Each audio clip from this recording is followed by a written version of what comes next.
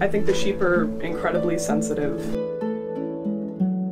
Sheep definitely pick up on body language, energy, of emotional intention of all of the animals that are around them. Laura is very sensitive to what those animals need, and shearing them is essential for their health and to produce high-quality wool.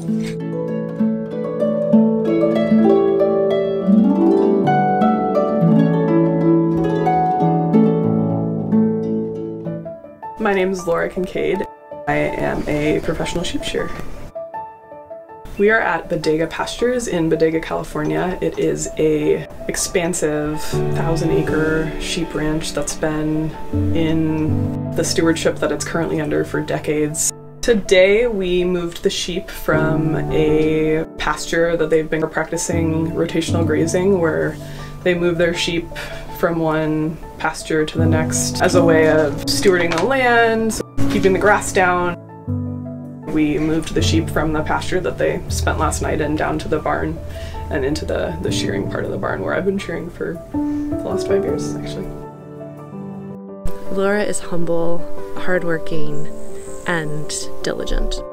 Also is just well regarded for how she works with animals. Laura's work is essential in both our food and fiber system.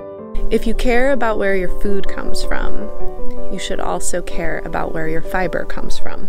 Sheep shearing is an incredibly unique process. It's one of the most hands-on professions that you can really have with an animal. Shearing is completely vital for the health and well-being of the animal. It helps them avoid heat stroke, heart attack. There could be parasitic infestation if we let the sheep's wool get too massive. It is really like a haircut. FiberShed is an organization focused on 51 counties in California. We regionalize and land regenerate fiber and natural dye systems, what we call fiber sovereignty, which is access to materials that are grown on your landscape. What we're wearing is generally the product of systems of manufacturing that are existing wholly in other countries. And raw material is being sourced from all over the world with no stamp saying, you know, this is from a ranch that does climate beneficial agriculture.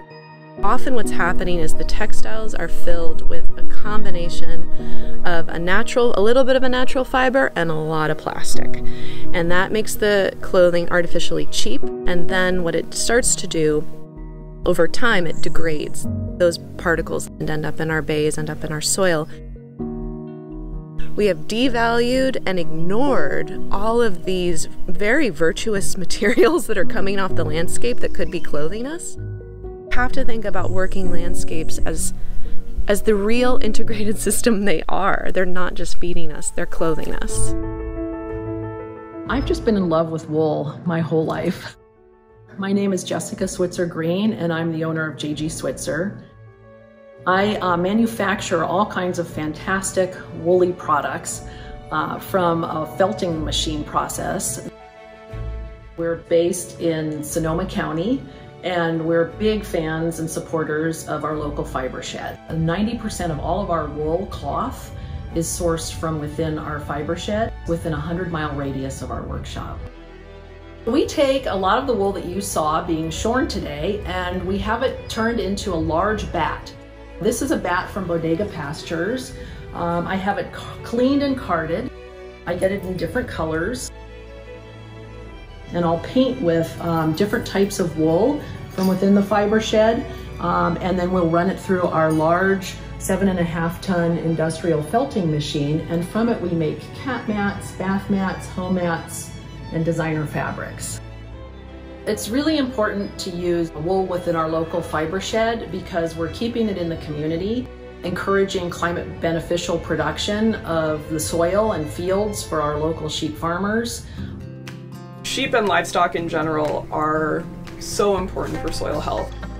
Sheep and other grazing animals are a huge benefit to folks that are trying to steward, improve soil health, and sequester carbon. The best climate solution is keep your clothing longer and invest in the right piece that's timeless up front.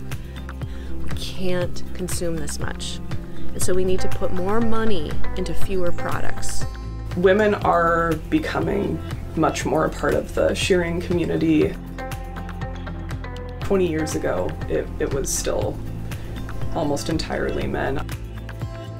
I really actually enjoy the part of the work where I can show up and change someone's mind about what a woman is capable of doing without even opening my mouth.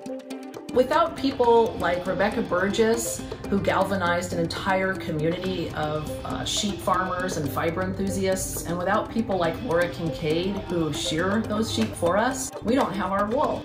As the world becomes more dominated by technology, I feel more drawn towards real work and doing things that are grounded in materials and grounded in living creatures. It's pretty physically intense work.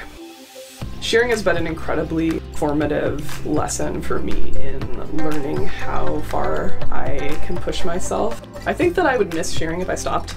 I love being able to meet people who have such an embedded history on the land and getting to hear the knowledge that they have about places that I think too often goes underappreciated in our culture.